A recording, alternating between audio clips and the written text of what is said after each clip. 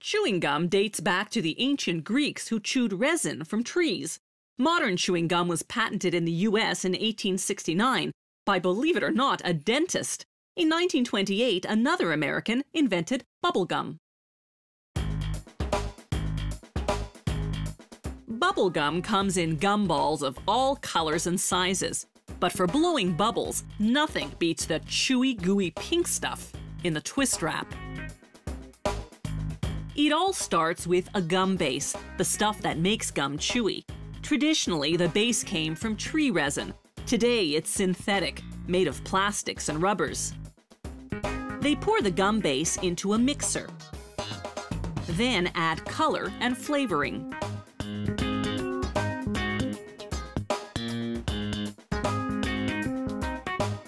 As it begins mixing, they pour in glucose syrup, a sweetener. Because it's liquid, it helps keep the gum base soft.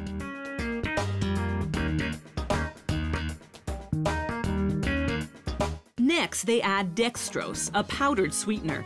They blend the ingredients for about 20 minutes. The stirring action builds up heat, which melts everything together.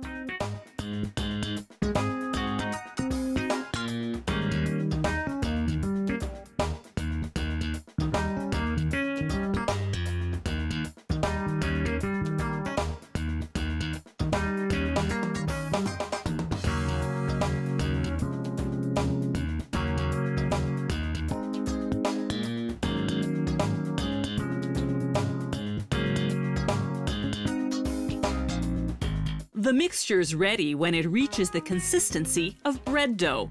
They transfer it by cart to a machine called the pre-extruder. The machine squeezes the mixture through a narrow opening, like squeezing toothpaste from the tube. This transforms the big, bulky wad into thin, manageable strips that can then go through the extruders. The extruders squeeze each strip down to the actual width of a piece of bubble gum. It comes out as one long, continuous stream to be cut into bite-sized pieces later on.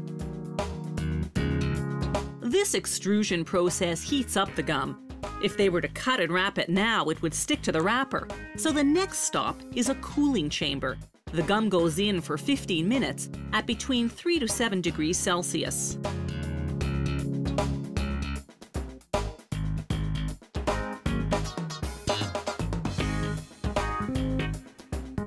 When the bubble gum comes out, it's cooled down enough for what they call the cut and wrap.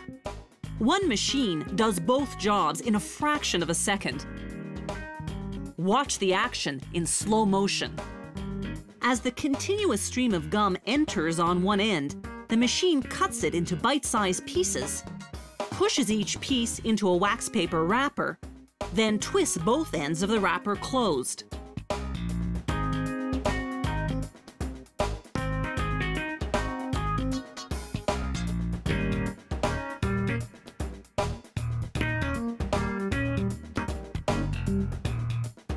Here's the slow motion replay from a different angle.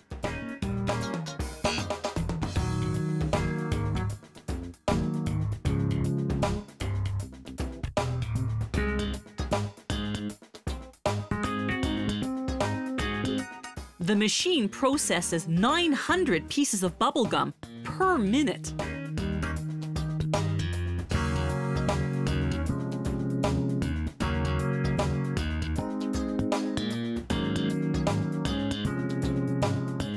Last stop, packaging. The bubble gum moves on to a scale that automatically weighs out the right amount per tub.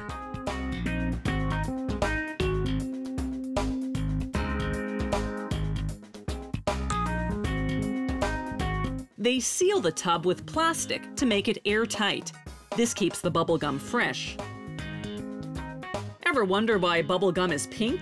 It's because that's the only color Walter Deemer had on hand when he invented this treat back in 1928. Since then, the color just stuck.